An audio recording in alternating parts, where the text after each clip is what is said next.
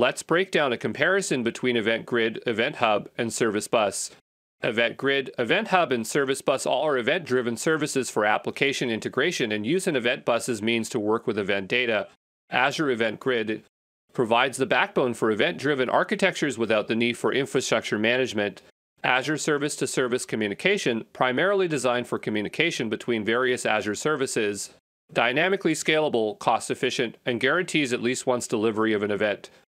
Azure Event Hub, streaming data, ideal for ingesting massive amounts of streaming data. Low latency, processes events with minimal delay. High throughput, capable of receiving and processing millions of events every second. And guarantees at least once delivery of an event. Azure Service Bus supports both queues and publish-subscribe patterns, making it suitable for a range of web applications. Reliable asynchronous message delivery that requires polling. Advanced messaging features like first in and first out, batching sessions, transactions, dead lettering, temporal control, routing and filtering, and duplicate detection. Guarantees at least once delivery of a message and offers an optional feature to ensure messages are delivered in sequence.